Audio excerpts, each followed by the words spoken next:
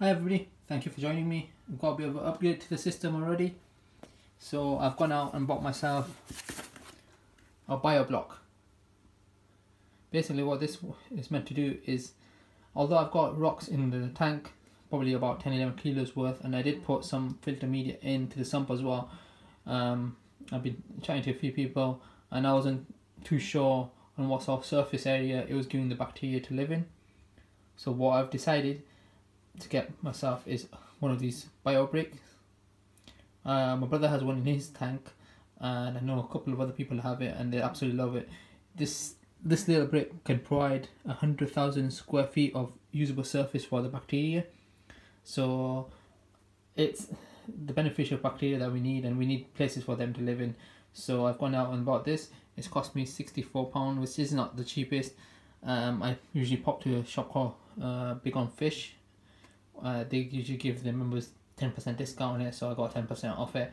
But it should be worth spending that extra money to have those beneficial bacteria in our system. In the long run, I'm hoping that it'll be worth the amount I've spent on it.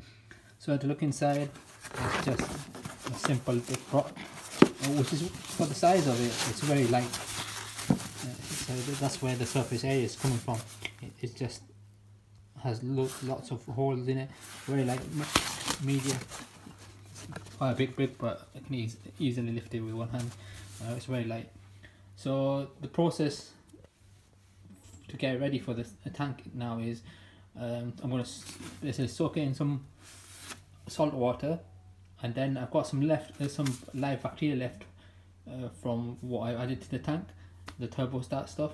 So I'm going to go ahead and add this to a bucket, add salt water in, and then add the bacteria, leave it for overnight, and then I'll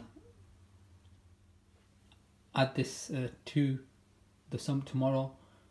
I might add another video in showing it going into the sump, but basically just a case of lifting it from the bucket and putting it into the sump, and hopefully it'll take the beneficial bacteria with it and provide those beneficial bacteria to our system, helping break down the ammonia and maintaining a healthy system for us. So hopefully it could give you guys another idea of what you possibly need to add into your system, especially if you're going for like a scape which has a very small amount of rock, and most people do these days. These are absolutely brilliant. Let's see how we get on with it.